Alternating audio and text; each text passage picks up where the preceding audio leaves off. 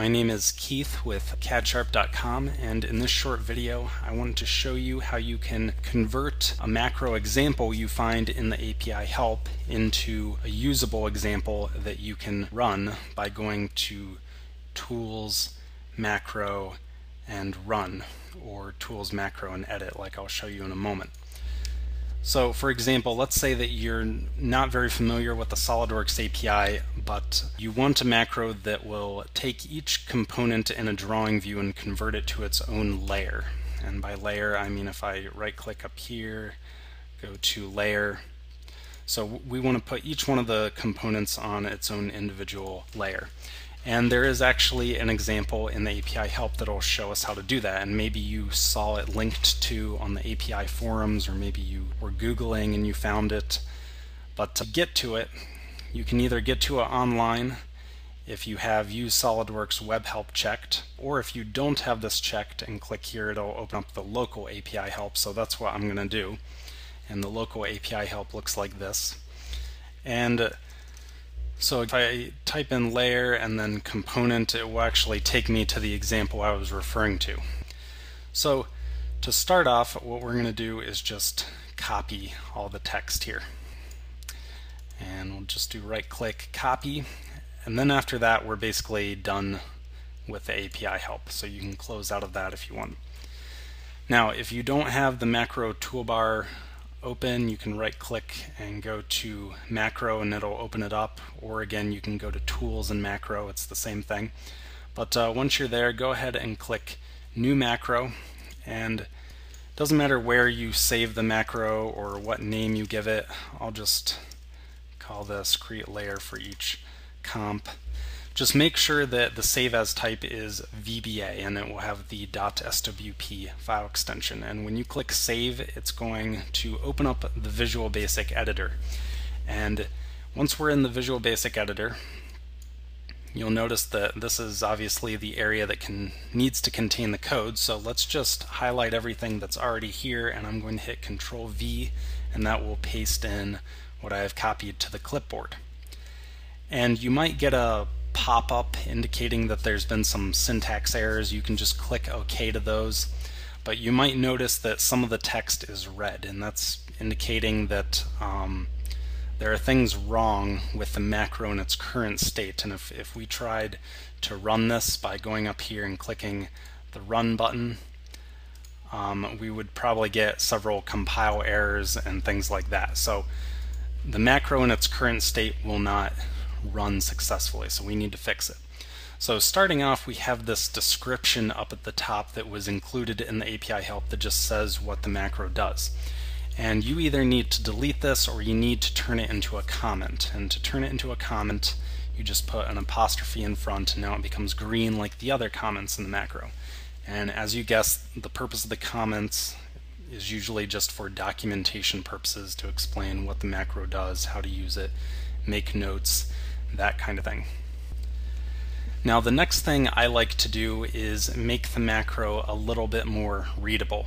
And this next step is actually optional, but if you plan on working with the code, it might be helpful for formatting purposes. I'm actually going to remove all of these extra blank lines that exist here. So you might notice they did not exist in the API help example, but when we pasted it in, they were added, and in my opinion that's kind of annoying and makes it harder to read. So basically I'm just going to use the delete and down button and move through every single line of code and remove all of those extra lines.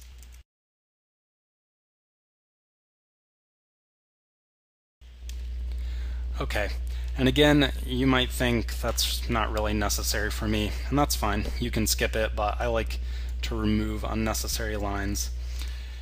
And once you've done that, or if you've done that, you might have noticed that some of the red lines actually cease to be red, and that's because as we were moving down through all the blank lines and deleting them, we actually also removed some of the reasons that some of the lines were red, like this section for example was red before and now it's not. But even if you didn't remove all the blank lines, what I'm about to show you will help you make all these other lines the proper color again. So basically what we have going on here is a declaration of a sub-procedure or maybe a function. So it might say function instead of sub here, but then it'll have the sub-procedure or function name. And after a function or sub-procedure name, there needs to be an argument list, and the argument list needs to be enclosed in parentheses. And of course the parentheses need to be facing one another. And as you can tell, these parentheses are not facing one another. This needs to be reversed. But there's still a little bit of confusion about the line breaks. And as you might have guessed, these underscores just let the programmer wrap a statement onto the next line, and that's used purely for formatting or visibility purposes so that a line of code doesn't extend way beyond the bounds of the code window. And just for clarity, I'm going to go ahead and remove some of these underscores. And for example, we can remove that, and then let's come down here and let's also bring that parenthesis back up here. And you can see now it's able to make sense of what's going on. And again, if you wanted to remove the underscores and put it all on one line, you can. Doesn't really matter. But we need to do the same thing down here now. This parenthesis is facing the wrong way, so let's go ahead and delete that, remove some of these extra lines. There, that seems to be working as well. So once we've done that, we are almost ready to run it. We can go ahead and click save, and what we need to do next is come back up here and check out the preconditions that are given by whoever created this help example. And the preconditions are very important because this explains what needs to be in place before the macro can successfully run. And then likewise, the post conditions explain what we should expect after the macro has run successfully. So in this case, there's two preconditions for running this. First, a drawing is open and a drawing view of an assembly is selected. So let's go ahead and Alt-Tab back to our drawing view. I'm going to click on it, and then I'll Alt-Tab back here. And what you can do if you want to run the macro within the Visual Basic Editor is just go up here and click Run. And when you do that, you may get this dialog box that pops up asking you what sub-procedure you want to run. And most of the time, the main sub-procedure is going to be called main. So if there's a list here, just pick main and click Run. And here we got a little bit of text in the immediate window, so that showed us that something did occur. And now if we come back here, and if I open up the layer toolbar again, we see that several different layers have been added corresponding to the different components.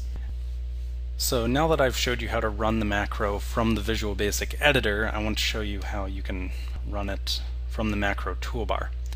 Let's close out of this, and in the macro toolbar, and again this is found under Tools, you can just go to Run and click Run. Make sure that this is on SWP, and then browse for your macro. And keep in mind the preconditions. So right now I've forgotten to select the drawing view, so when I run this I'm going to get this error, and if you debug it, it'll just open up the Visual Basic Editor. Otherwise I can click End. So you do want to make sure that you always have your preconditions correct. Now let's say that you have successfully taken into account your preconditions, but for some reason you're still getting some error when you try to run it through the Run button. That's probably happening because SolidWorks is not exactly sure which function or sub-procedure to run first in your macro, so whichever one it's picking to start with happens to be the wrong one, and so for that reason you're getting some kind of error. So to prevent that kind of error, if it's happening, all you need to do is just create a custom macro shortcut somewhere, and to do that we just right click on the command manager or any toolbar and go down to Customize and go to Commands and Macro, and then New Macro button. You can just drag this onto your macro toolbar, for example, and as soon as you drop it you can browse for the SWP file. And once you've browsed for it, you're going to have the option to specify a sub-procedure to start from. And again, there's no issues running this macro, there's only one sub-procedure. But if there were multiple ones, you would specify the main one here, the one you wanted to start with, and then you would click OK. And now all you have to do is select this or whatever your precondition is and then click that, and it should run just fine. So that's all for now, and thanks for watching.